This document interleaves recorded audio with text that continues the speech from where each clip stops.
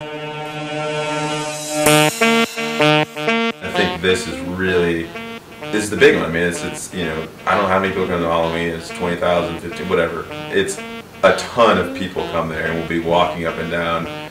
May never gone to school here, you know, may not even know who we are, but I think they're going to get felt by, you know, the Dave Rave experience. I think you know, these people are going to go back home, go back to Cleveland, you know, Chicago, wherever they're from, and be like, man, I don't know about these other bands, but these guys were playing techno and it was crazy. I mean, there was smoke and there was lasers, and these girls had these giant candy canes, and like, I don't know who they are, but I want to look them up on the internet. I really think it's going to really help us, you know, break down some doors, because, you know, we're here in Athens and we're trying to get out.